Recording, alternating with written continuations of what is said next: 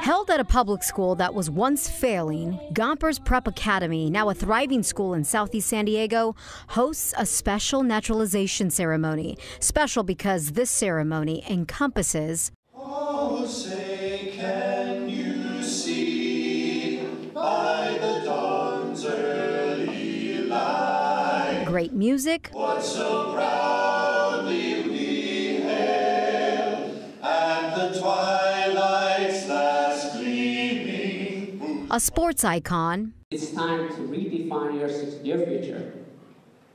Your decision to become a U.S. citizen now has become a reality.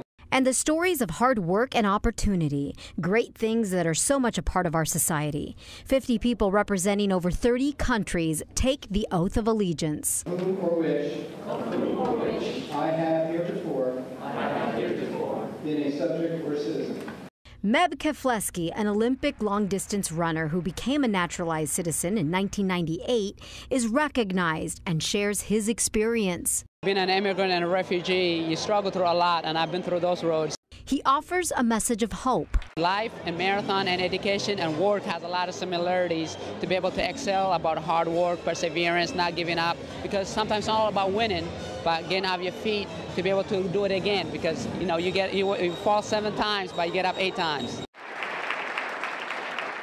He's been through a lot, and to see what he accomplished was just amazing. It's the American dream. Yeah. That's what it is.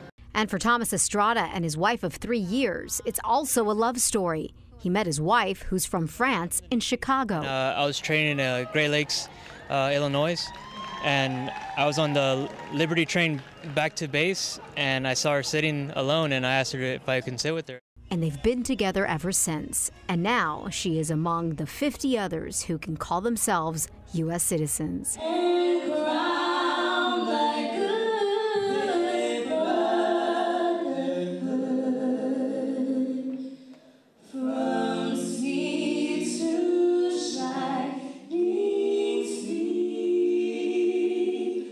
Elizabeth Alvarez, KUSI News.